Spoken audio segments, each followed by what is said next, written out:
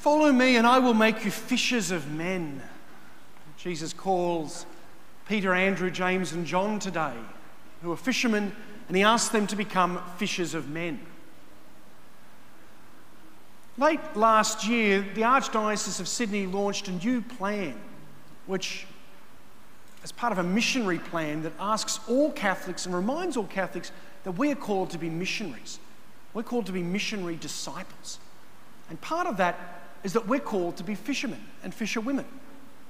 We're called to go out and to fish for Jesus Christ. And I think some of the skills and the abilities of the fishermen are relevant for us as missionaries, as disciples of Jesus today.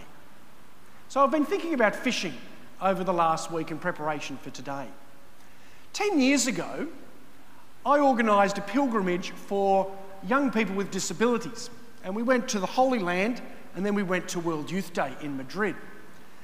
And one of the young people who came on our trip was, or is, a guy from this parish who loves fishing. Every opportunity he has, he likes to go fishing. And when we were preparing to go on this pilgrimage, he said, "Oh, we're going to go fishing. I want to go fishing in the Sea of Galilee." And I thought that was a bit ambitious. But we organised it, and we did go fishing, and he was able to catch something in the Sea of Galilee. But one of the interesting things I learned from him is the importance of preparation. If we're going to be missionary disciples of Jesus in our world today, we need to be prepared. We need the right tools to fish in whatever context we're going into. We need the right equipment.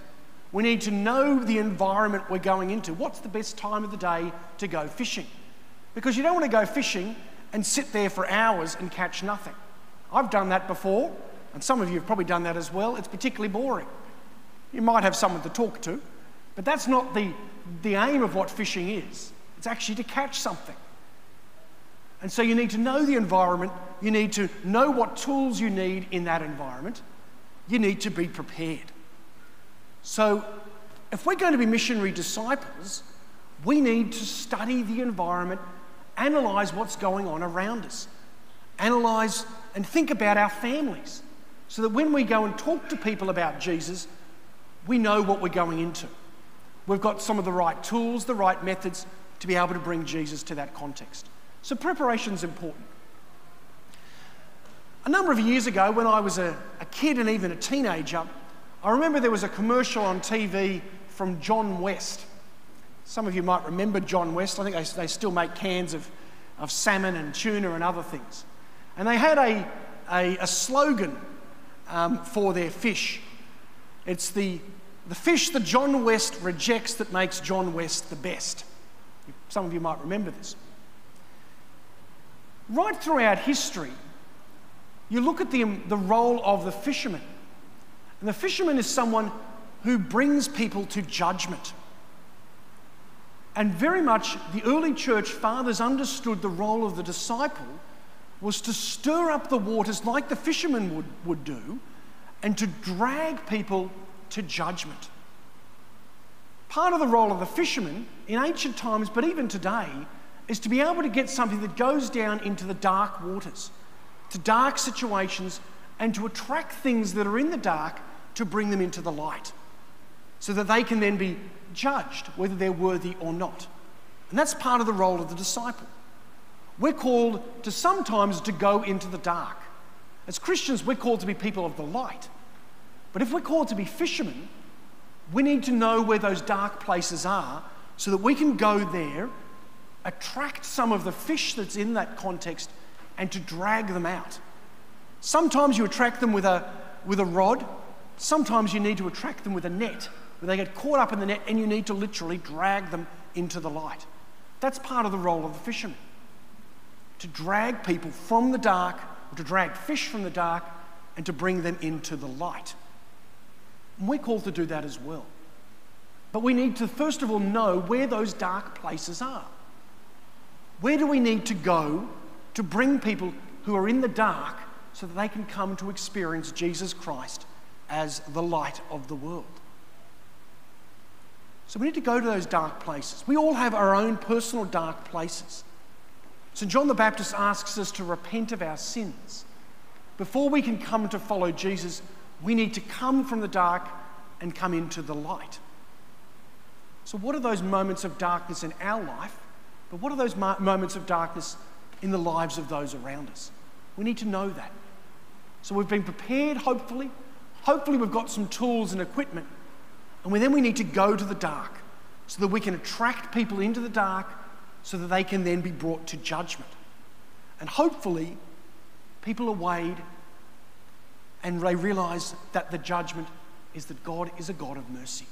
God loves us and God wants the best from us. Sometimes, if you're a little bit like me, when I was fishing, I think as a kid, sometimes I'd catch something and it was a very small fish. And I was there sometimes with my dad or a few other people and we'd work out, is this fish big enough to catch? Or do we have to throw it back? We had to make a judgment. God does that with us as well. And sometimes we're drawn into the light and we're told to then go back into the big ocean, perhaps to grow a bit more in our faith, to grow a bit more in our service. So we're called to prepare, we're called to judge, we're called to drag people, to sometimes do what we can to attract people, to bring them from the dark and into the light. Today is the feast day of St. Francis de Sales. He lived in the 17th century. He was known for a number of things. He developed a sign language to communicate the gospel, which is a really important thing. If we're going to communicate the gospel, we need a language to communicate it in. And he realised there were people who were deaf who couldn't understand what he was talking about. So he developed a sign language. So Francis de Sales was known for educating the people of his time, the people of Geneva, of Switzerland, and a little bit further as well from there. He said to be a missionary, to be a disciple of Jesus, and every Christian's called to be that, we need to know. We need to develop knowledge. And part of that is having a love for the scriptures, a love for learning. So today on his feast day, and one of our schools in our parish is named after St. Francis de Sales, so we honour him today in a special way. We think of his ability to bring the gospel to those with disabilities, those with difficulties, those in darkness, but also to bring the right tools for all of the disciples, all of the missionaries. He educated the mind so that when people went into the world, they had the right skills that they needed. Go make disciples of all nations, Jesus asks us. He asks us to come follow him and to go become fishers of men. Peter, James, Andrew and John, they were fishermen. They knew how to be professional fishermen. Jesus uses those skills and reminds us of those skills in relation to the gospel. Let us study the environment that we are in. Let us know the people we live around, who live in our street. Let us know what those dark places are in people's life so that we can, when people are in moments of darkness, to come to them and help them to come to the light. Because Jesus Christ is the light of the world. And he's the light that weighs us and recognises that we are good and that we have a place in his kingdom. My friends, Jesus asks us to follow him and to become fishers of men. Let's love this work of fishing. Let's love this work of mission. And let's do our part to be participants in this great work of Christ in our own area this week and into the coming weeks.